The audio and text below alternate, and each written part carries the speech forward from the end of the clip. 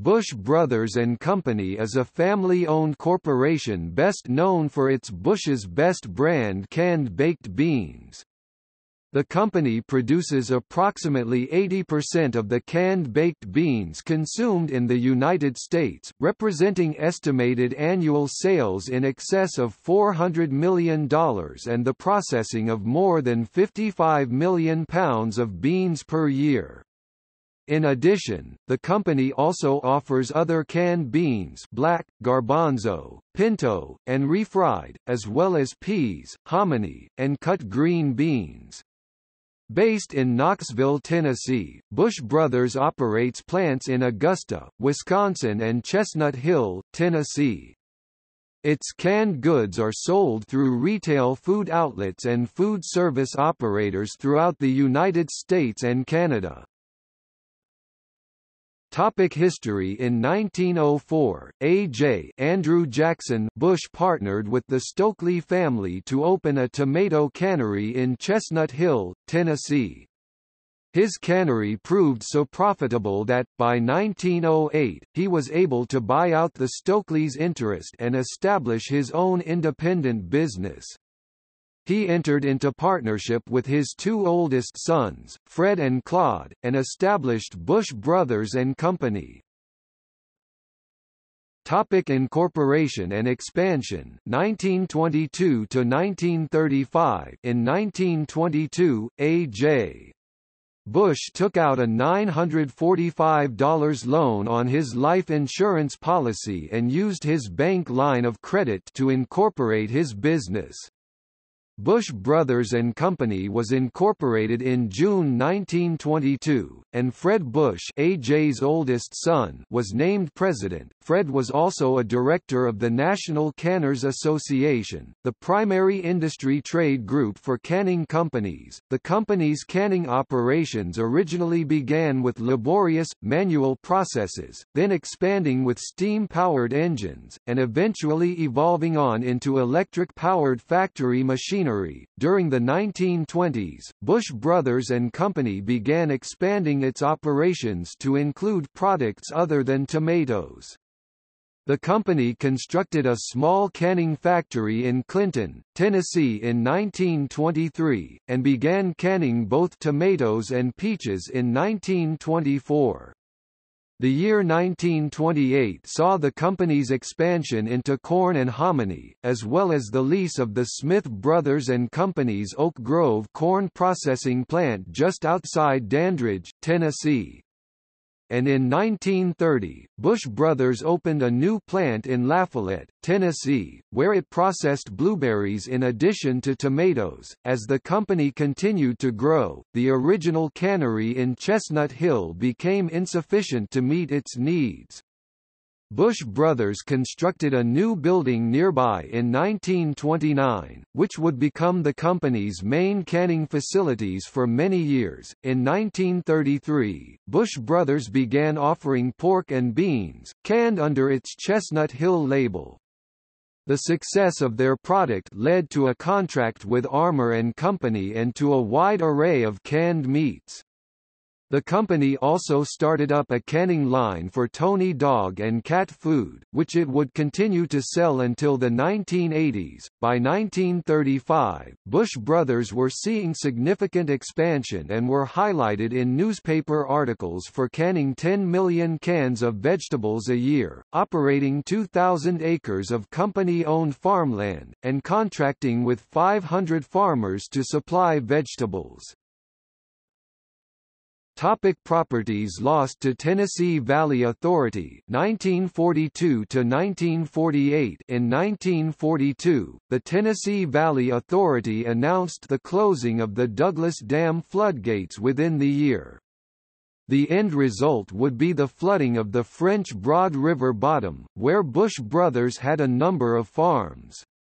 After several months of negotiation, Bush Brothers and Company agreed to sell 7 prime tracts of their farmland to the TVA, as well as the Oak Grove canning plant. In October 1944, Bush Brothers attempted to offset some of their farmland loss by purchasing the Blytheville Canning Company in Arkansas.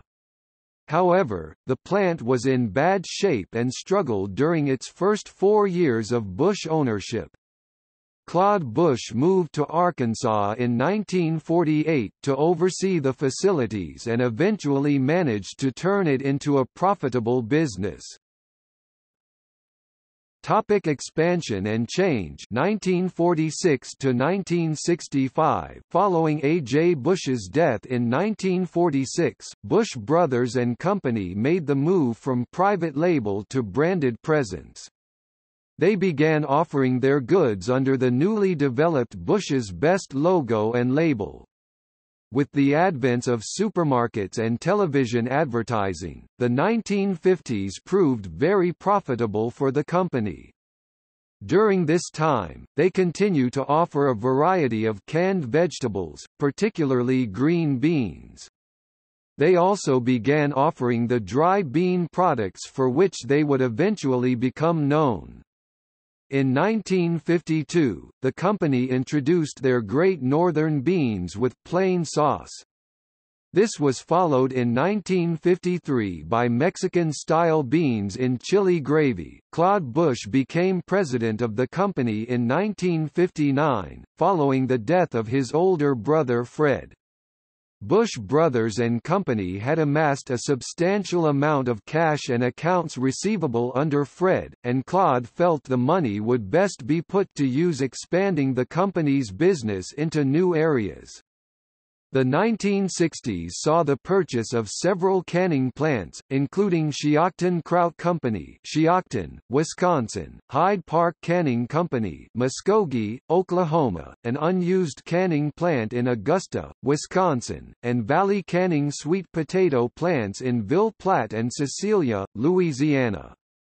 Bush Brothers and Company also created its own truck line, Tennessee Truck Lines, in 1962. In 1965, Claude became chairman of the board, and brother-in-law C.J. Ethier succeeded him as president.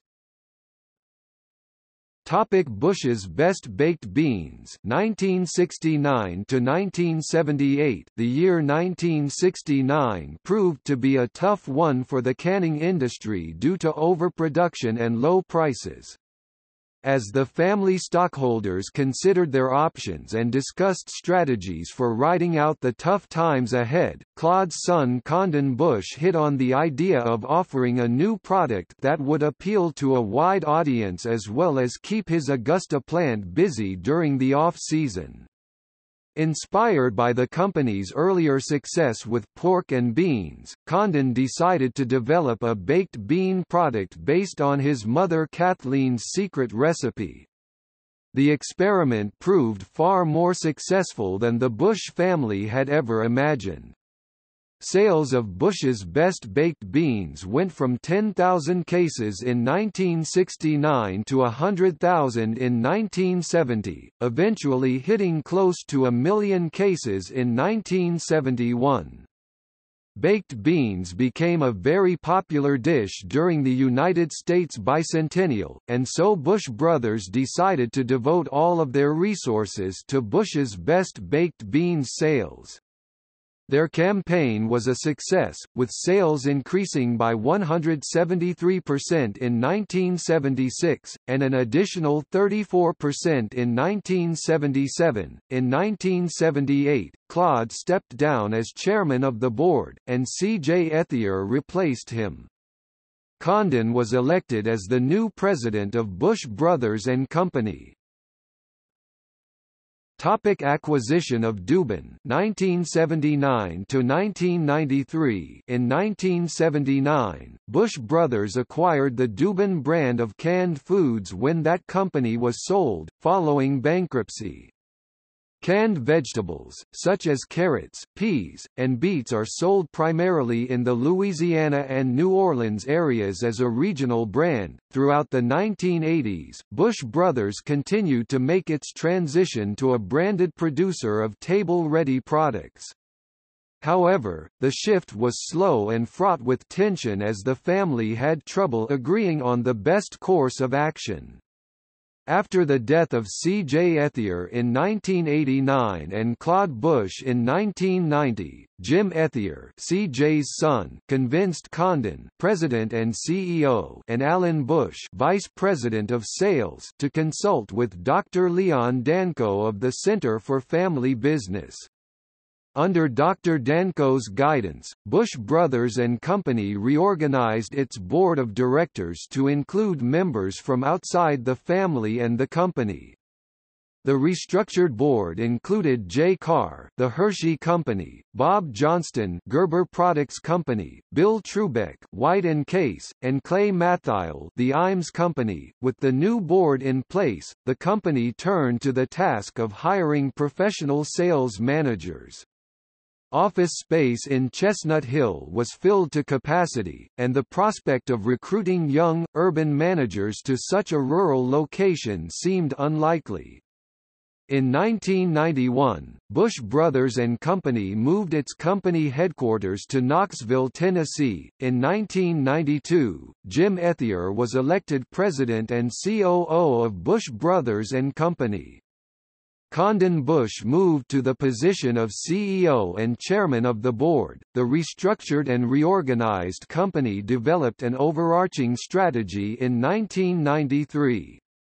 According to Jim Ethier, the first strategic plan defined the process that would enable us to get out of products where we were losing money, as well as away from business processes that no longer made sense.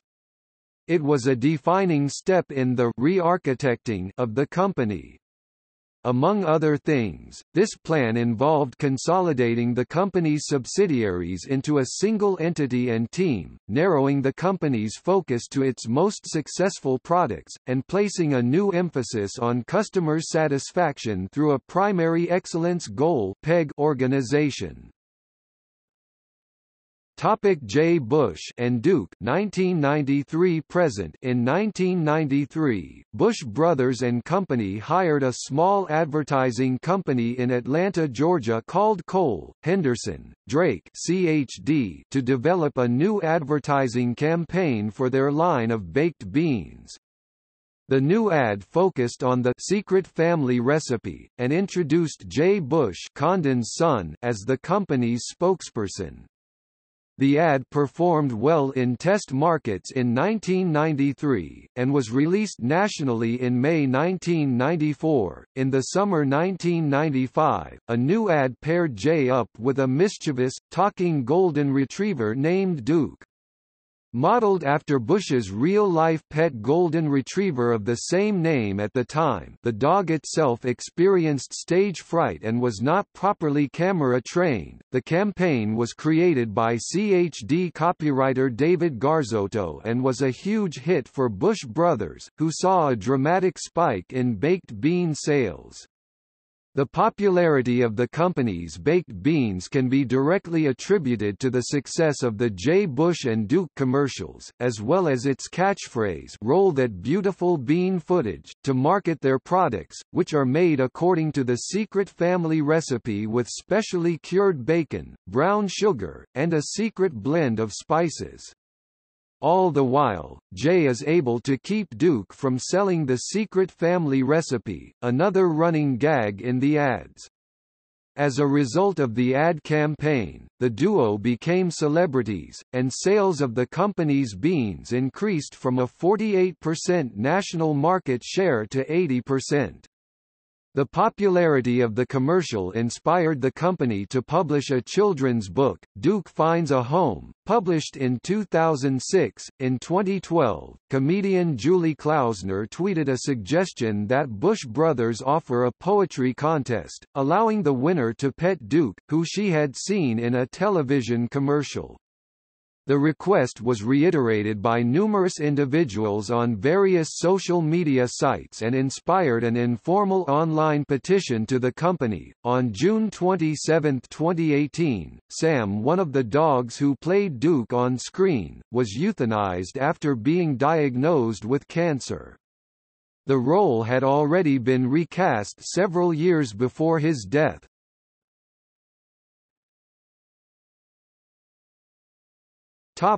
Recent years. The new Bush Visitor Center is an expansion from founder A. J. Bush's original general store in Chestnut Hill, TN, and includes a museum, retail shop and café. It also houses the guarded display of the Bush's Secret Family Recipe book. Bush's Racing sponsor the Monster Energy NASCAR Cup Series No. 47 Chevy Camaro of JTG Daugherty Racing Team, formerly driven by Bobby Labonte, and now driven by A.J. Allmendinger. Bush Brothers and Company also sponsors the annual Bean and Bacon Days Festival in Augusta, Wisconsin, where the company acquired the old Augusta canning factory in 1961. On Oprah, in 2009, Christian Bush, great-grandson of A.J. Bush and half of the band, Sugarland, mentioned that he no longer liked beans because he grew up on them. On July 23 of 2015, Bill Foster took to the company's Facebook page to declare, "I am sick thinking about THOS sick beans." This post had a screenshot taken of the exchange and quickly became a meme on Reddit. As of late October, there are over 800 signatures on a Change.org petition for Bush's to give Foster a lifetime supply of THOS beans.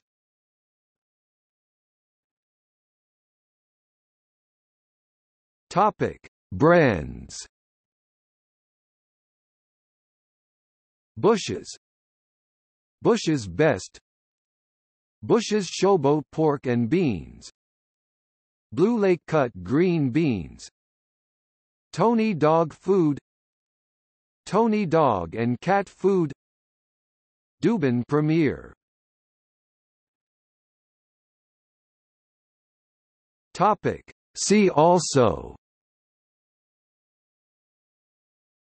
List of food companies, Baked beans, Beans, Canning, Christian Bush, musician and half of the group, Sugarland, great-grandson of A.J.